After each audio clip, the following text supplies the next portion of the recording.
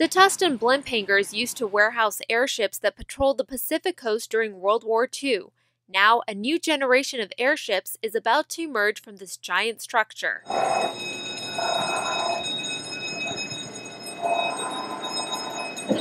You're looking at the Aeroscraft. It's a cross between a jet and the Goodyear blimp. Mr. Igor Pasternak, who is the chief architect behind this aircraft, designed it to challenge and change the cargo industry. This is the cockpit where a pilot and co-pilot can operate the aircraft from just as they would in a regular plane. One of the most fascinating differences, however, is that with the Aeroscraft, you can land and take off vertically. That means no runways are required. For example, say that you're in Orange County and you're in a parking lot. You're going to be able to lift up a cargo of up to 66 tons and then take it to an untenable area like, for example, Alaska. The vertical takeoff is meant to come in handy when transporting military or commercial cargo. They could also make a life or death difference, providing relief to areas hit by disaster like Haiti.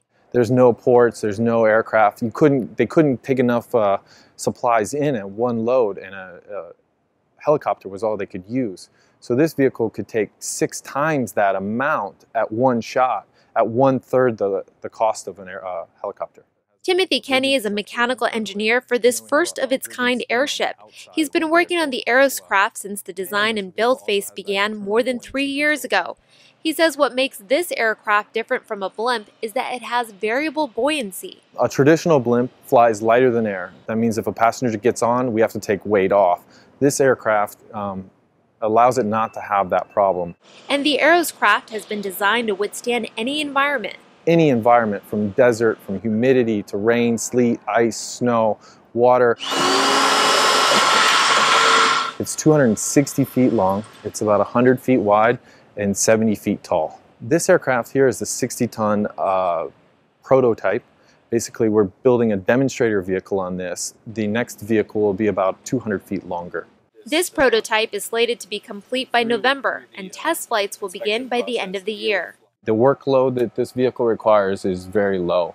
One pilot can actually fly this whole aircraft just fine. Besides transporting cargo, there have been talks about using the Aeroscraft in other ways. I mean, 66 tons of cargo could be anything. It could be a luxury hotel, it could be a cruise ship in the air, you know, a 300 passengers cruise ship, bowling alleys, the whole works.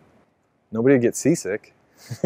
Although the Aeroscraft would travel much slower than a regular plane at about 115 miles per hour, Kenny predicts people would still want to use it as a luxury mode of travel. You could go from LA to San Francisco via a casino instead of sitting in your car for 8 hours. Maybe you sit in for 6 hours and you just play craps all day. In Tustin, Arthi Nehru, Real Orange.